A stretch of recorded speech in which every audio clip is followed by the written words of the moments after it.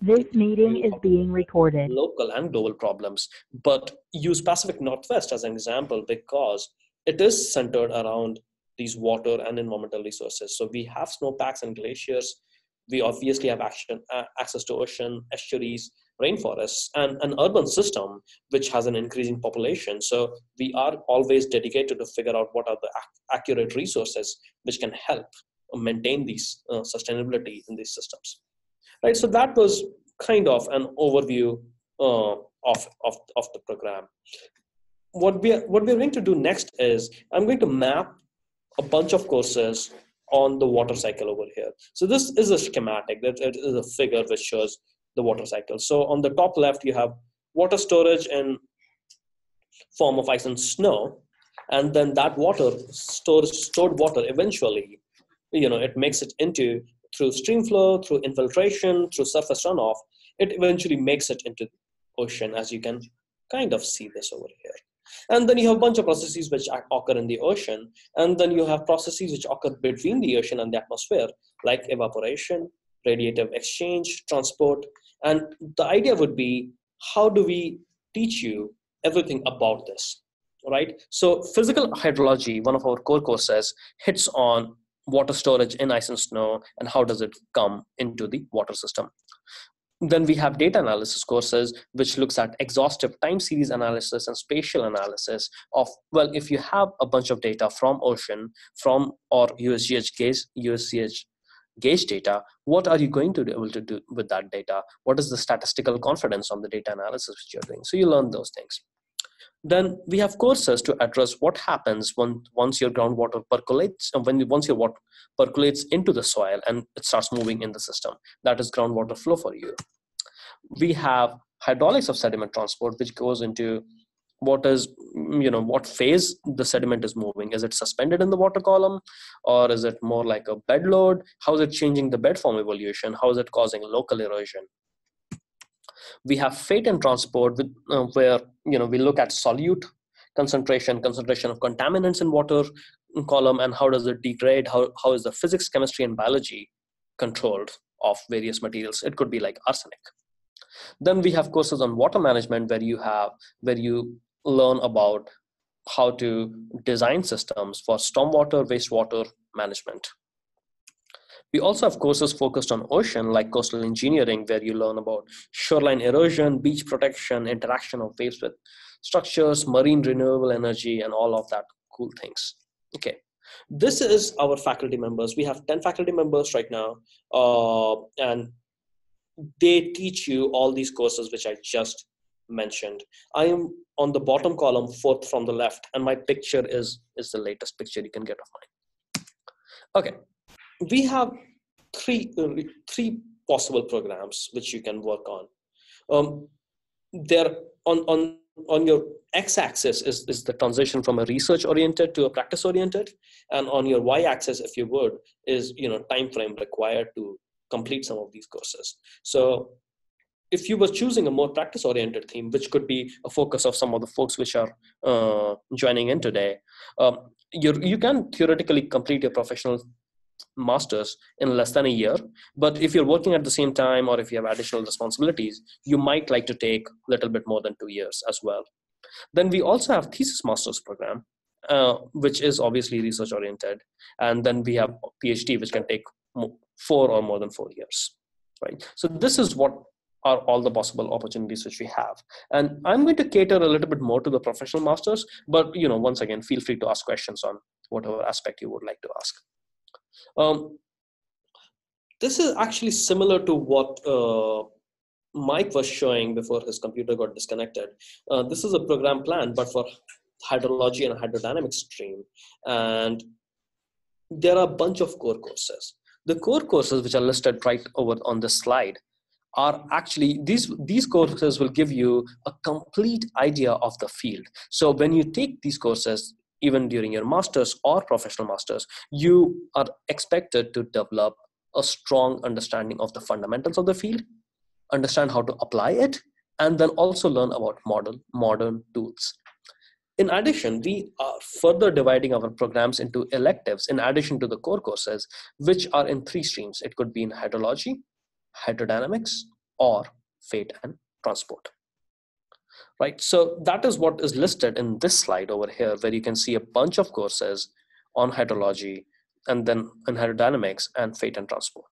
But these are all courses which we offer. In addition to this, anything which you see highlighted in yellow is something which is offered in other departments. University of Washington has multiple departments, and there are overlapping courses. There are attractive things in other departments as well, and we encourage students to be able to take those opportunities, right? So like Earth and Space Sciences, School of Environmental and Forest Sciences, Urban Planning and Development, Oceanography, Aerospace, all of these offer courses which you might also find attractive. So what we are providing over here to you, especially for people who want to work in the professional program over here, is a possibility to finish in less than a year. If you take your courses back to back, you can do so. It obviously caters to working professionals. And if you are working as well as taking classes, you might like to take more time. However, the way things are designed over here is you pay per credit, you pay for the number of credits you take. So it doesn't matter if you're trying to finish the course in a year or 3 years. So we give you that flexibility.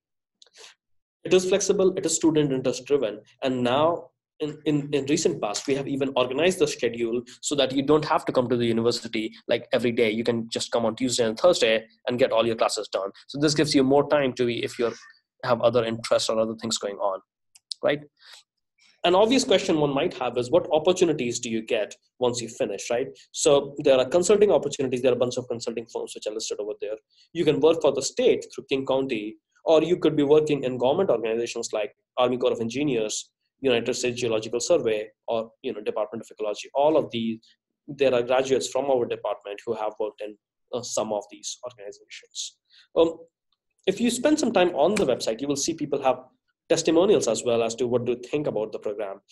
Some of these folks say that we offer a wide variety of courses which are pertinent to water resources. So if you want to work on water resources, this could be a good place. It is relevant to the current issues which we face in water sector, which is also a good thing. And finally, we maintain a delicate balance between emphasizing the theory, but at the same time applying it to real world, which is what, as a consulting engineer, you might like something like that, right? With this, I'm actually now going to walk you through some of the courses which we do. This is similar to what Mike will do later as well. And we'll go a little bit fast because you already have some idea of what the department, what this program wants to portray, right? So we have open channel engineering, which is taught by Andy Jessup, which looks at flows in free surface flows in a variety of natural and man-made structures. It could be flow through streams and rivers. It could be tidal bores. It could be dams and spillways, or weirs. And then we also look at, like flood control because of dam construction, or how would fish passage change if you have constructed a dam. So it looks at problems like this. We have hydraulics of sediment transport. Alex Horner Devine teaches it. And this looks at, phase in which sediment moves in the water column. It could be moving as a suspended sediment, or you could have a bed load. It then looks at how does channels evolve, bed forms evolve, how do you erode the banks of a river, how do you create scouring because of bridge construction, and it has a bunch of impacts as well. Groundwater hydrology is one of our core courses, and this hits on the idea as what happens when water basically percolates into the soil, and then how does it move? What kind of equations describe this mass balance of water, or their momentum, if you would? And then you develop multiple analytical solutions to interpret how water is moving as groundwater. Some of this might sound a little bit theoretical, but the entire framework of this course is actually set up in a very applied sense. You will use the concepts to apply it to a hydrogeologic site in Woburn, Massachusetts, which has some historical significance as well. One of the other core courses is physical hydrology, and physical hydrology actually hits on the idea of you need to understand everything about the water cycle. So it actually talks about global water cycle. It talks about snow and snow melt. It talks about infiltration into the water, into soil, and then atmospheric processes like evaporation and transpiration. and many other things which are listed right over there. That is a fundamental course, and here now we have a more applied course, which is hydraulic design for environmental engineers. That is, how are you going to design systems through which we are going to move stormwater or wastewater in urban systems like we have in the Pacific Northwest? How are we going to separate stormwater before it goes into riverine discharge or things like that, right? So that makes this course very attractive in a more applied sense. Waterways for coastal engineers then goes into coastal oceanography and also into engineering along the along the shoreline. This is a course which Jim Thompson and I teach, and we look at wave dynamics in very shallow waters, restoration of property along the beach, or how do you generate marine renewable energy using tides or waves, and questions of that form. I also do another course on numerical modeling of hydrodynamics, and I'm just going to play some cool movies for you over here, where you can see, we look at creating models to look at wave propagation in very shallow waters, or the upper movie is showing you tidal propagation in coastal waters and things like that. And you can take it anywhere. It is a very open-ended course, and the idea is to help people learn what modeling tools they want to use for their work or consultancy. Um, Rebecca Neumann also teaches fate and transport of chemicals in an environment. Mike is going to cover it in a little bit more detail than me, so I'm going to go past it really quickly. But the idea is to provide a fundamental knowledge of biophysical and chemical processes which govern the fate of chemicals in surface water and in groundwater, like arsenic, and how does it degrade as a function of time because of chemical processes in addition to the physical processes which are acting on it. Advanced hydrology taught by Erkan Istanbuloglu builds upon the physical hydrology course and is primarily on process-based and stochastic hydrological modeling. And this is a great course. This will help you learn a lot of tools which practitioners use, consultants use to do hydrological modeling for the state. So that makes it a very relevant course. If you start thinking about more in global scale, Faisal Hossain teaches satellite remote sensing for water resources, where you use basically satellite data to figure out in what form does water exist, and can remote sensing be used to get data at locations like where we are data starved, like in developing nations. Jessica Lundquist teaches snow hydrology, and the focus of snow hydrology is to understand the cycle of snow cap development and then melt seasonally, and how does it change the watershed system in the Pacific Northwest and elsewhere. Hydrodynamics is taught by Alex Horner-Devine, and this looks into analyzing fluid flow which is occurring in the environment. It could be at the mouth of the estuary, it could be vortex generation in middle of the ocean, or turbulence evolution in a rotating system, and many other similar principles. This is advanced surveying is the latest course which has been introduced by our newest faculty, David Sheen, and this also has a very practical implication, and it covers all modern surveying techniques for three-dimensional modeling, structures from motion, terrestrial laser scanning, and RTK GPS.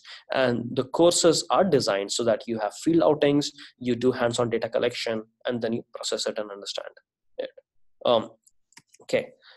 This is just a reminder that in addition to all these exceptional courses which we provide, we also provide courses from other departments like oceanography, urban planning and development, School of Earth and Forest Sciences, Environmental and Forest Sciences, and whatnot. Okay. In addition, we have other resources. We have a new NASA wave plume where we do wave, winds, and currents. It is a teaching flume as well. We have multiple research labs. If you spend some time on our website, you will see that. We have computer resources which students use, and seagoing resources if one of you would like to participate in an oceanographic cruise. This is some dates over here. Your application deadline is December 15th, 2018, and you will get admission notifications by March 15th. The website, which gives you more details about the hydrology and hydrodynamic program, is also listed over there. This would be a good transition point for going back to what Mike was talking about. So I'm going to stop sharing my screen and Mike will join in.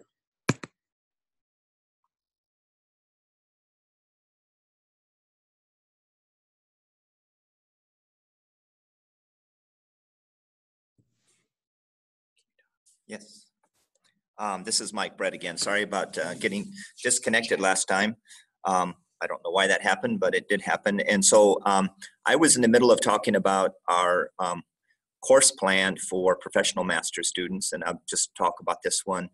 I won't go into all the different course plans, but this is fairly representative of what you would be doing. If you were doing a thesis track, then you would obviously substitute some credits from the thesis track for some coursework credits. Nirni already mentioned this, Professor Kumar already mentioned that we're trying to do some things to really improve the experience for the master students in our graduate program. And one of the big changes that we're implementing, and I think you would be the first class to see the full benefit of it, is to align our classes so that all of the class offerings a particular quarter are either being offered on Monday and Wednesday or Tuesday and Thursday. And that is very beneficial for many students because my experience is about probably more than half of the graduate students in our professional master's program also have jobs in some of the local firms. A lot of them have internships with local engineering firms. The job market in Seattle for environmental engineers is very good. And so a lot of students like to work part-time and get some experience in some of the local firms.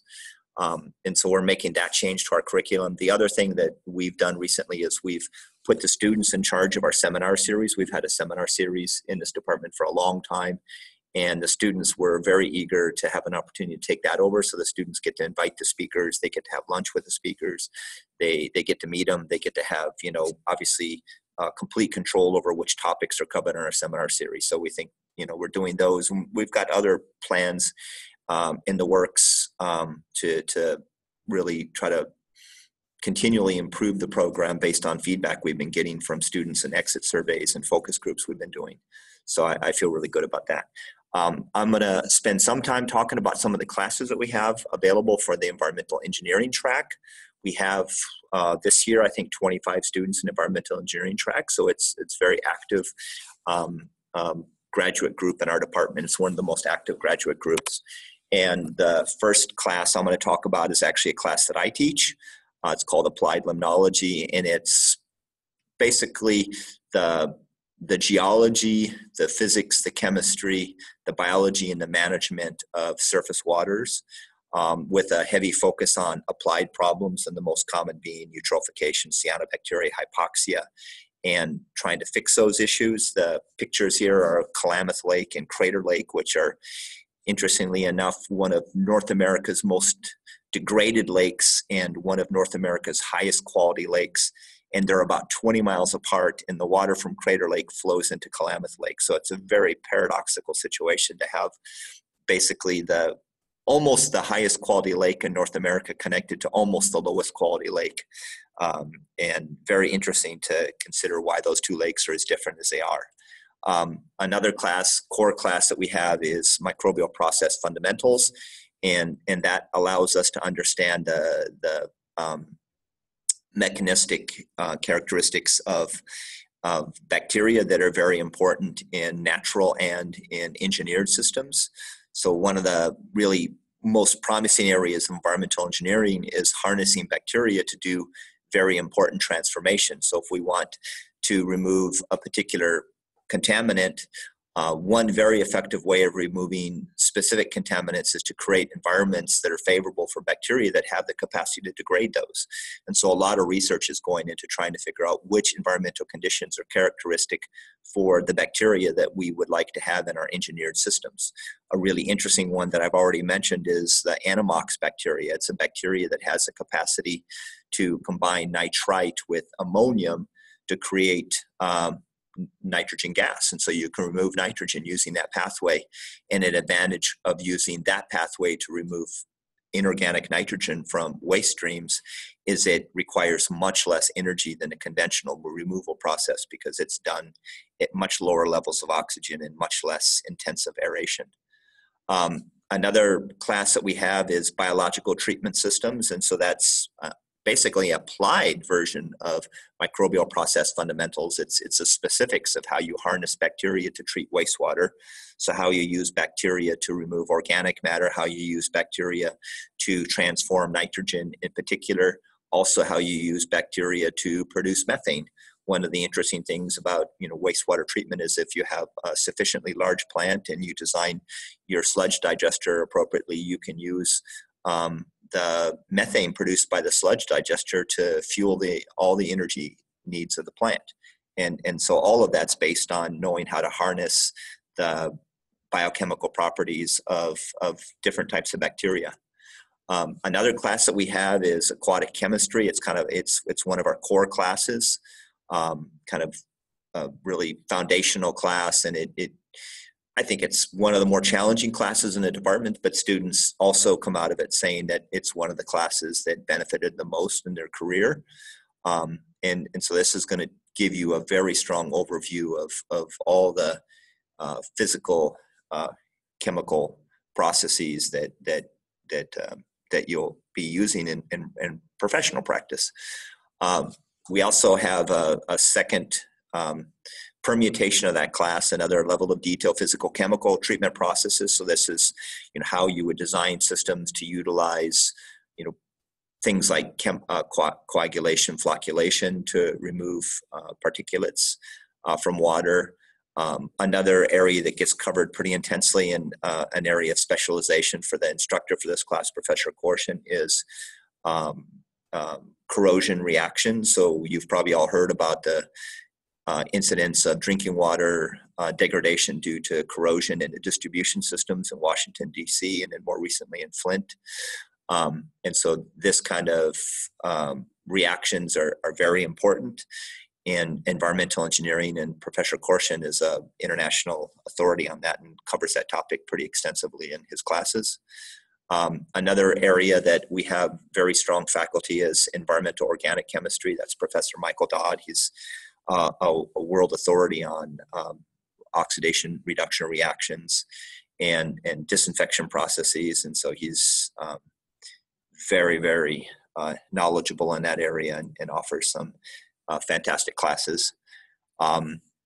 Another class taught by me is lake and watershed management. So this is the specific engineering approaches that we can use to restore systems that are severely degraded. There's common approaches that are used, most common of which would be alum treatment. A lot of lakes get treated with alum, so we talk about stuff like that. Another thing that we've been doing a lot in the class is trying to figure out how to best apply environmental models. Professor Nerney talked about modeling, and we have several faculty in both our hydrology and our environmental engineering groups that use modeling. So in my classes, we talk a lot about environmental modeling and best professional practices for modeling, how to assess whether models are working or not.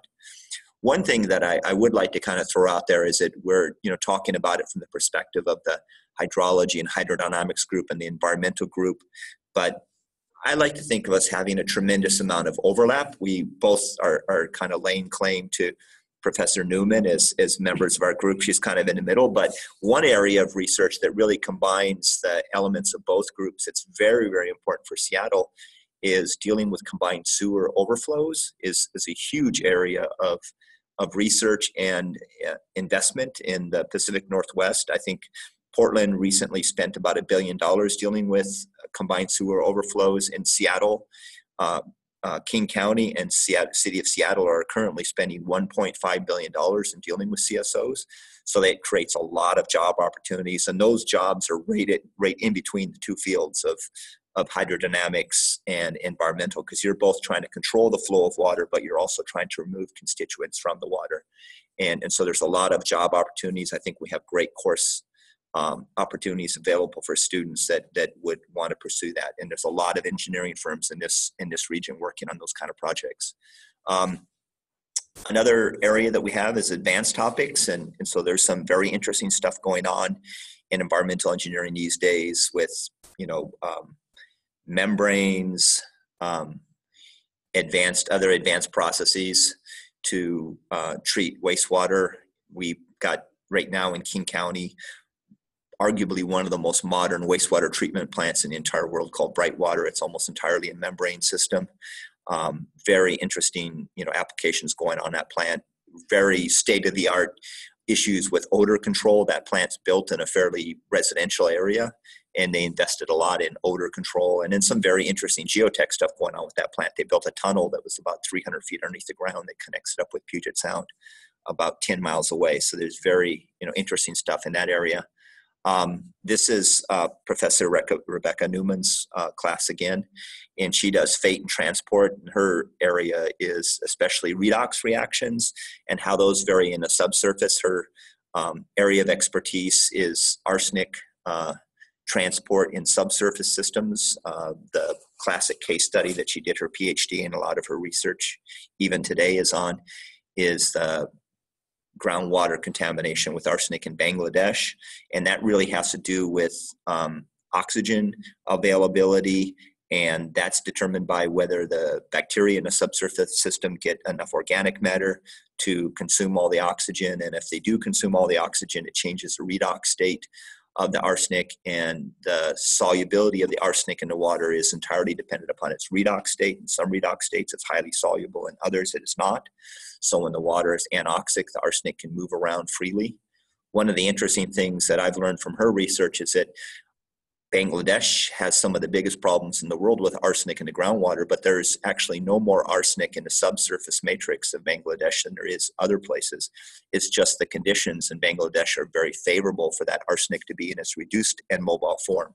So she's doing some fascinating research and has some very interesting course opportunities. I think we have, very strong course opportunities related to biogeochemistry being offered by a number of faculty, both in our department and other departments at the University of Washington. It's very, very strong as far as that goes. We have, as I mentioned before, 2 professors that do air quality related research. And so Tim Larson teaches some 400 level classes and some 500 level classes in modeling the fate and transport of air pollutants. So those are very strong and well subscribed student classes in our department. Professor Korshin also teaches water quality modeling and management. So I teach a modeling class sometimes in kind of best professional practices. Professor Korshin teaches a class in kind of how you set up these models and how you run these models. And then Professor Newman also teaches a class in how you do fate and transport models for subsystems.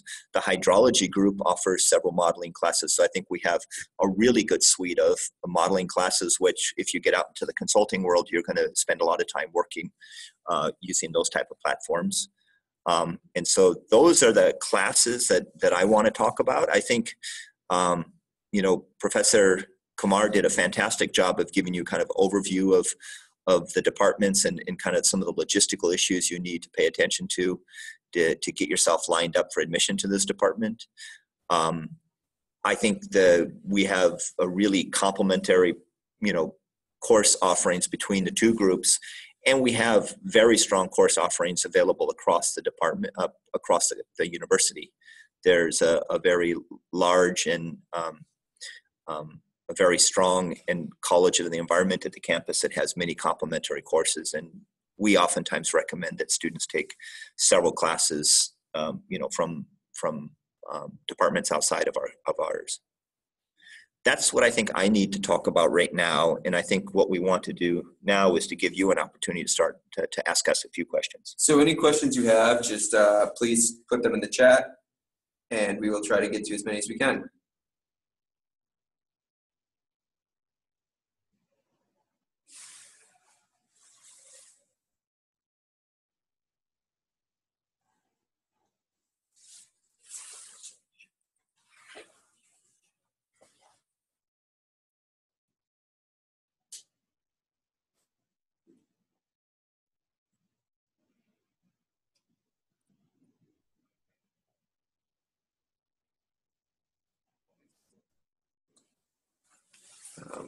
One question asks, if my school doesn't offer fluid mechanics for undergraduates, is it possible to take the course during the first term?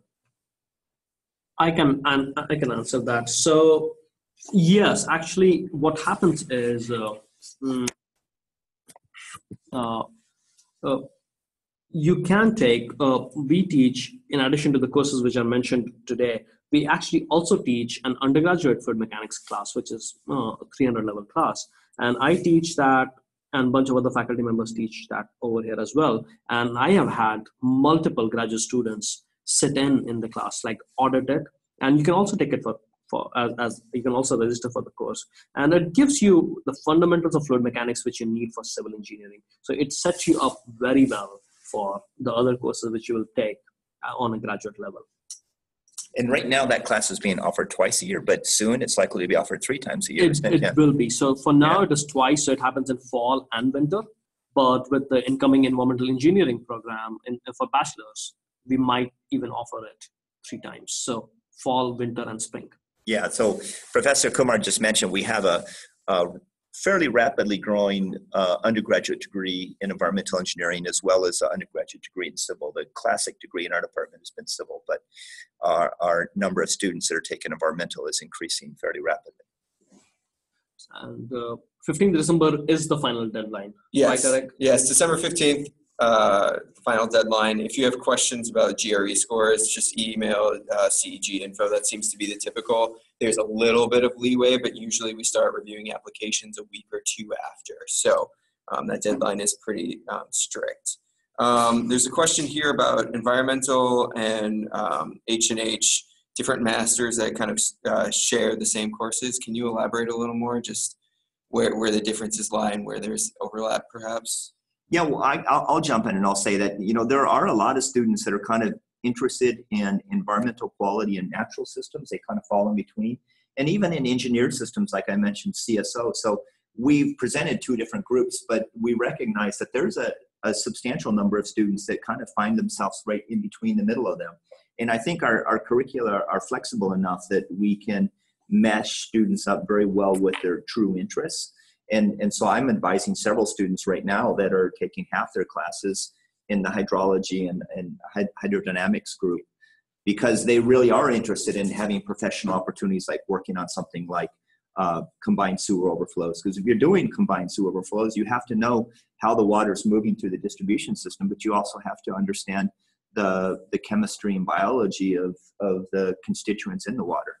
So I think we're very flexible in being able to work with students that find themselves kind of like right in that area. And I think there's the 2 groups we really aren't 2 groups. We're really one group. We work together and we administer pretty much everything we do as one group, really. But we offer 2 different professional master's tracks.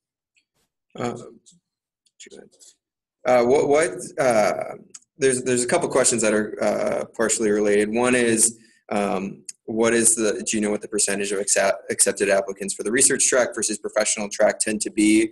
And then for those on the research track, what the interview process looks like at UW? Okay.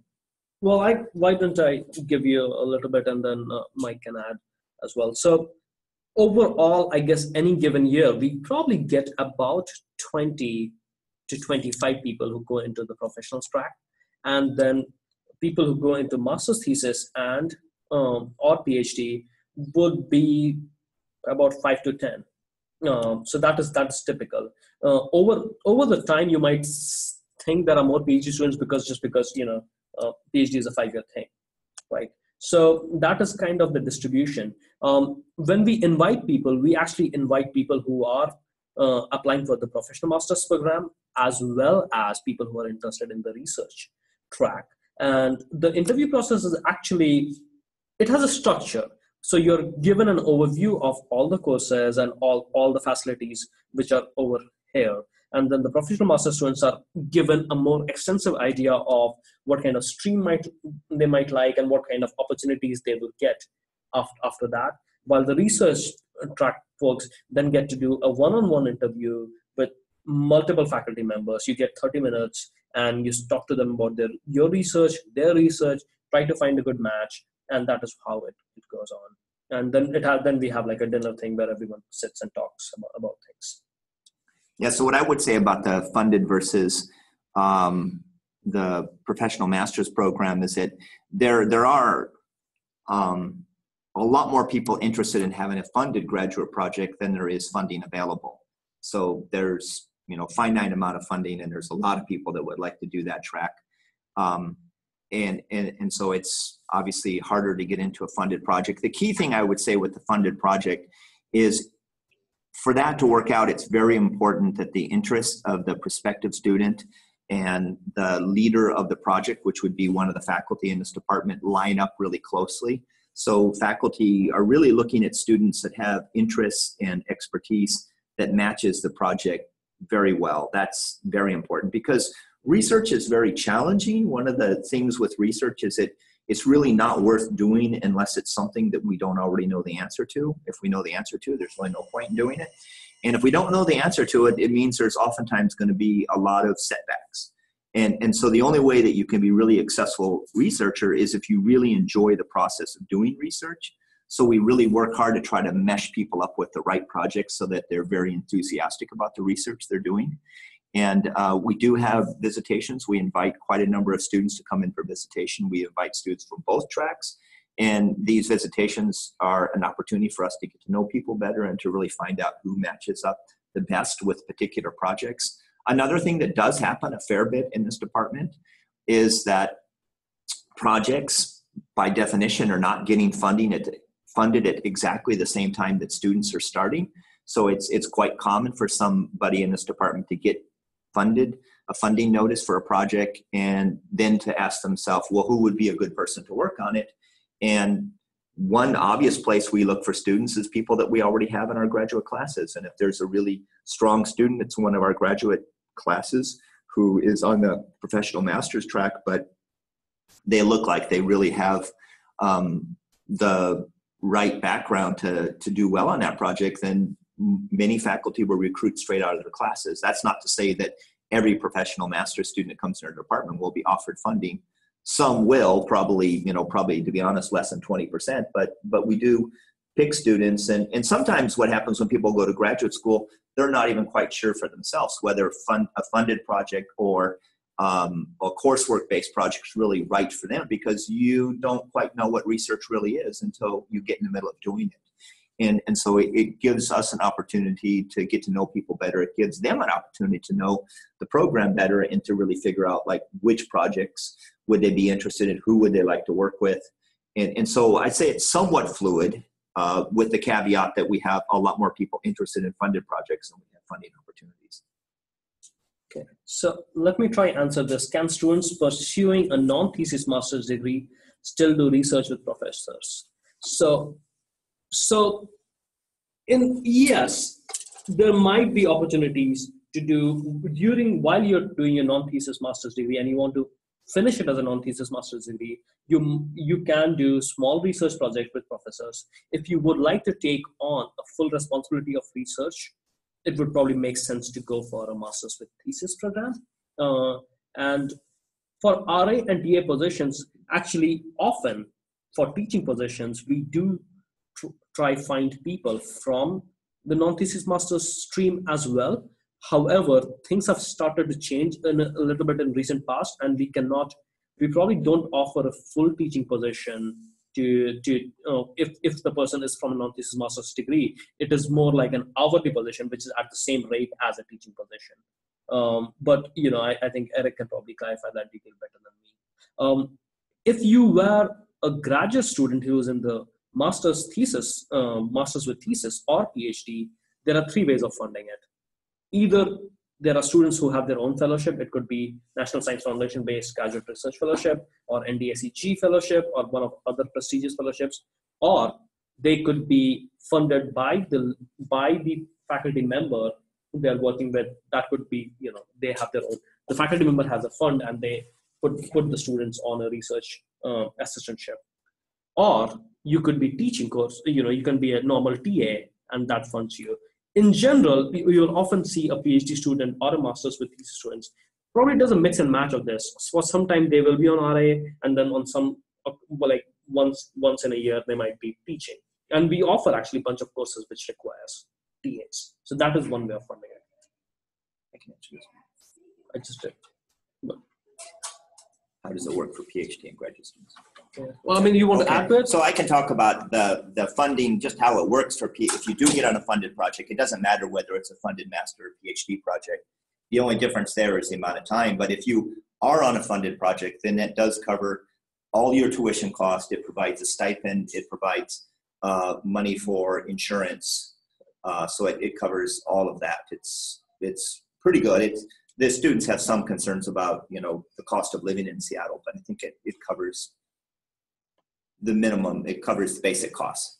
To go along with the questions about funding, there's a question here about reaching out to instructors and faculty regarding their research and talking to them before submitting their application. Do you want to talk a little bit about how you'd recommend doing that, or if that's encouraged? So in terms of getting to know the faculty and department, the best place to start is with our websites and to look and see what kind of research individuals do, and then to contact us. And we strongly encourage you to contact us. So we'll tell you that right now is the end of the quarter for us, so things are very busy right now. We're getting ready for final exams, or we're getting ready to submit our grades. So things are pretty intense. We have to all write a bunch of letters of recommendations for our students going to other universities. So sometimes maybe it takes 2 or 3 emails to get through to us. So don't be discouraged if you send an email to a faculty and they don't respond within 15 minutes. They may be in the middle of something, that day. So try a couple times to get in contact with them and just, find out about their interests, talk to them about whether they have projects that are coming along that they would need students for, and, get to know them is the best way. And then later on, we will have a visitation session. We won't invite every person who's applied to our department, but we'll invite, quite a few. And that'll also be an opportunity for you to meet with us face to face and get to know us better. And also to get to know the culture of the department. I think that's a very important thing, is just knowing whether this department's culture is a place that would really work well for you. I feel like it's a very positive culture, but you get a better perspective of that when you visit yourself. Eric, can you answer that question? If you take a combined 400 Perfect. Yeah, I was so if you take a 400 or 500 level course, I think the question is really asking, do you have to repeat similar courses if it's part of the instruction? The answer is typically no, depending on what your faculty advisor is. We'll look over your syllabus, see if it meets that criteria. The thing to be aware of is if you want those credits to count, they could not have counted towards your undergraduate degree. So they have to do in excess of whatever you needed for your previous degree. It can't apply to anything else. And that's something you can work with the advising team on figuring out. There's another quick question about prerequisites. For the majority of them, you need to take them ahead of time. If there's something you're really concerned about, please email ceginfo@uw.edu. That's where we can answer some more of those questions. But yes, it's expected that those are there so you're prepared for the coursework, and that's why we want you to take them. So I will answer the question, is it possible to pursue a research-based master's in the hydrology program?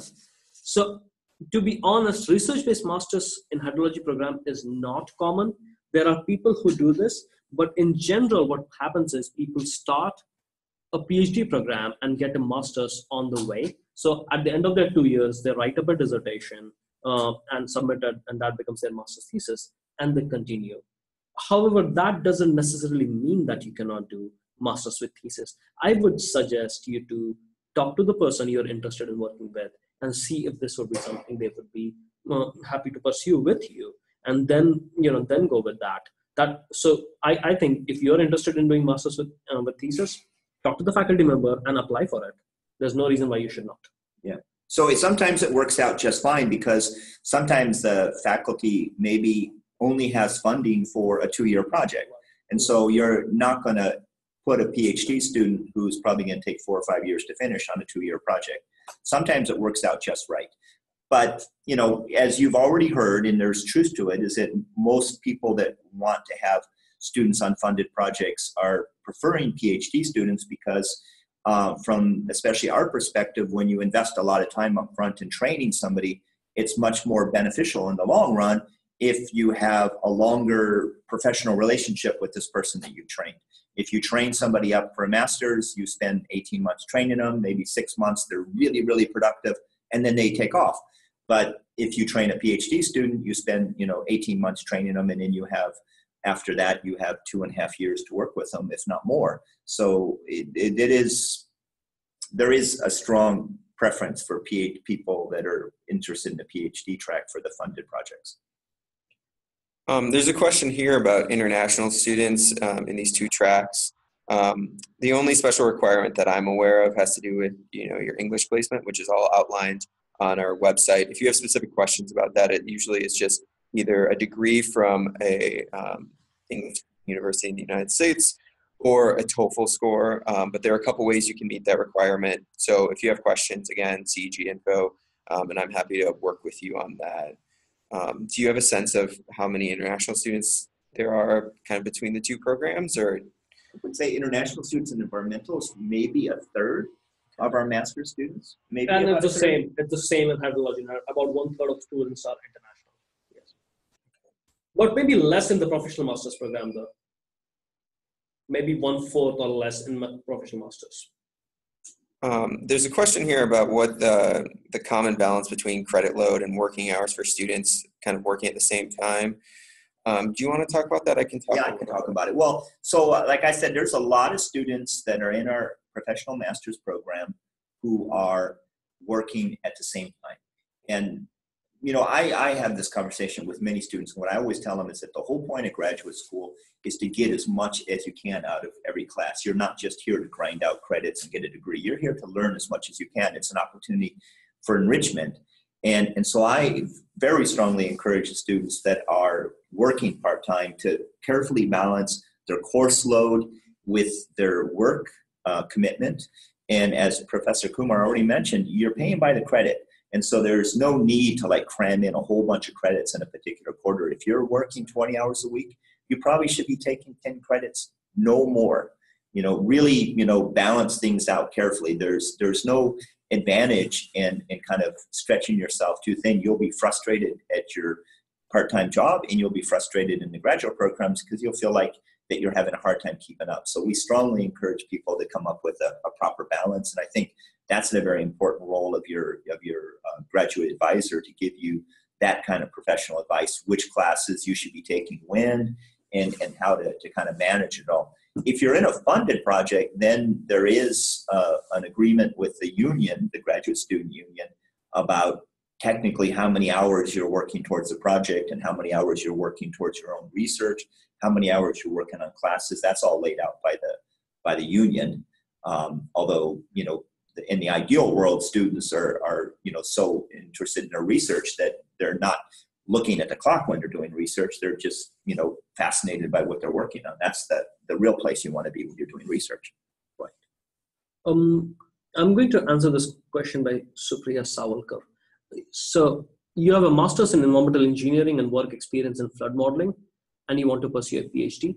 So that is an interesting question, right? So in general, you pursue PhD in the field which you want to work on. So in this case, if you want to do flood modeling, I would suggest applying to the hydrology and hydrodynamics program, because that is where people who do flood modeling are. Arkan Istan Bulugulu, Alex Honor Devine, Jessica Lundquist, and even myself do a little bit of flood modeling. And we just had a big project start, which is an NSF funded project, which is looking at flood modeling in the Pacific Northwest. So actually, if you send one of us an email, we'll be happy to talk to you a little bit more about that.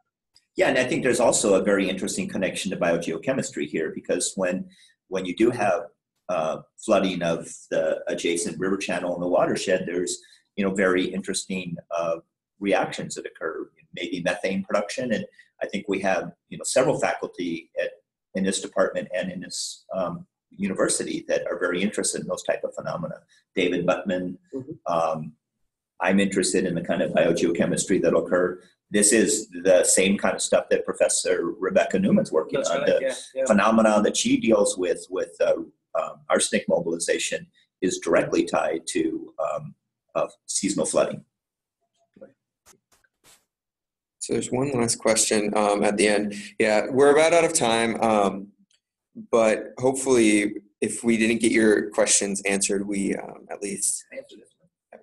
So the last question I see here is, can you comment on the frequency and success coming into this program with a science background, but not engineering? What are some of the things you suggest these types of students to do?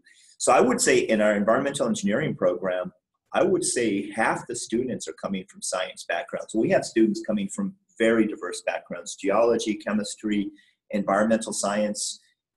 Every once in a while, even students coming from humanities, Exactly. And sometimes they you'd be the most surprised. I had a couple of years ago a student that was coming from the humanities that got absolutely the highest grade in my class, and now she has a very high-ranking job in King County Solid Waste Division. So she made the transformation to engineering very successfully.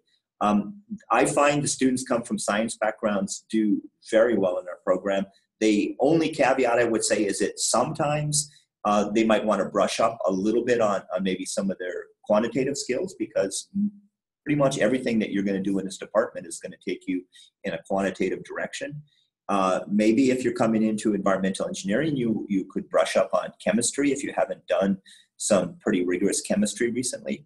And we have opportunities to do some of those classes in our own department. Another thing that's important if you're coming from a straight science background is to learn the fundamentals of mass balance. That's really core to any environmental engineering, and core to hydraulics and hydrology. Is mass balance is kind of the backbone of it all.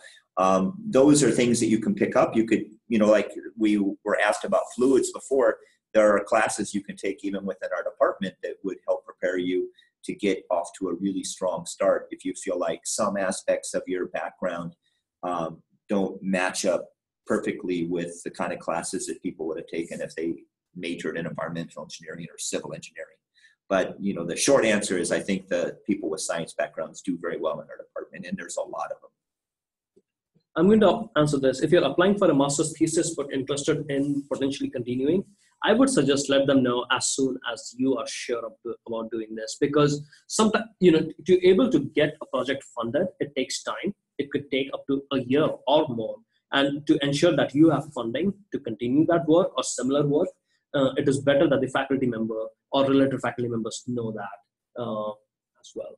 The other thing I would say too is if you get into our graduate program and you really feel like you want to do a PhD, faculty in the department can help you apply for national fellowships. And it is something that takes a while to get those together and to get them funded, but that's something we can help you out with if it really looks like this is the right place for you to do a PhD. Right. We can put together a team and help you get the resources you're going to need to have a successful PhD project. On that note, if you're interested in applying at UW and work with someone over here, there's no reason why you cannot apply for fellowships now. You can apply even in the final year as an undergraduate. And one of us can help you a little bit with those applications as well, if that would be the faculty you want to work with. There was another question, is if it is recommended to contact individual professors regarding PhD research. I would say yes. If there's a certain faculty member you want to work with, it makes a lot of sense to not only contact them, but maybe even set up a Skype session with them. You should obviously mention them in the statement of purpose, but it would make sense to do one-on-one interaction if possible. And if accepted, there are multiple ways the PhD funding works depending on your credentials. There's a possibility that the department provides up to a year of fellowship for some students, and then you could either transition to a RA position with the faculty member, or you could be teaching. I think that's most of the questions. And you've touched on a lot of these already. Yeah, very good questions. Yeah. As more questions come up, again, please don't hesitate to email the general advising email. That's ceginfo@uw.edu.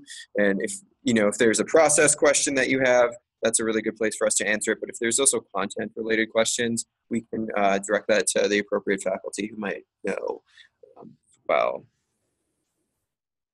Great. Yes. Yeah, thank you for listening. Thank you. I really appreciate it. Apologies for the tech challenges, but thanks for sticking with us, and have a good rest of the evening.